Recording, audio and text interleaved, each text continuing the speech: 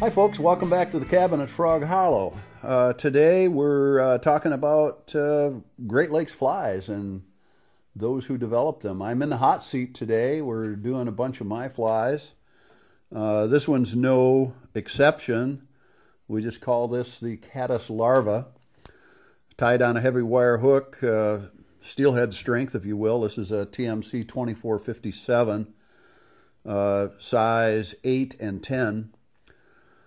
This fly came about because back in the days when I was a young guide, you know, we would kill a steelhead once in a while, and I would clean it for the guests, and we would check entrails to see what these guys were eating. And trust me, they were eating caddis larvae. This particular caddis that we have most prolific in the streams right around our neighborhood here is a free-living caddis larva called a Rhyolcophilia. Ranges in color from muddy olive right up through this bright chartreuse. We find that the bright chartreuse is day in and day out the best. You know, if I had 10 of them in my box, probably 6 or 7 of them would be chartreuse. The rest would be those more subtle colors for ultra clear water and spooky fish, that sort of thing.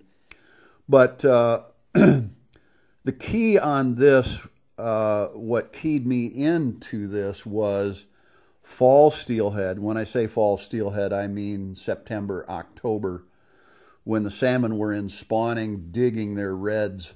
They were flushing, obviously, large numbers of these caddis larvae out of the gravel and the rocks of where they were digging, and the steelhead would lay 6 to 20 feet behind them.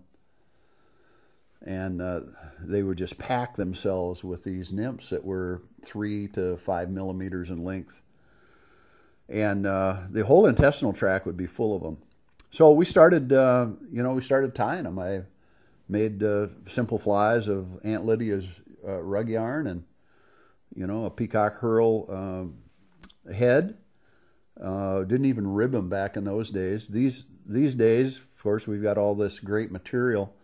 This is, a dub body ribbed with copper wire, same size, same look. But boy, what a pattern. I would guess if you looked in all of the guides' fly boxes in the Great Lakes region where you have, freestone rivers, you're going to find a bunch of these flies in their fly box, and for good reason. Excellent fly.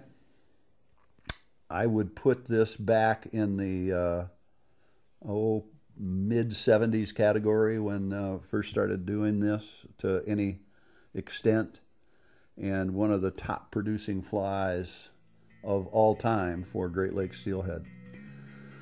So caddis larva, few colors, few sizes, but fish it. It's an outstanding pattern. Enjoy.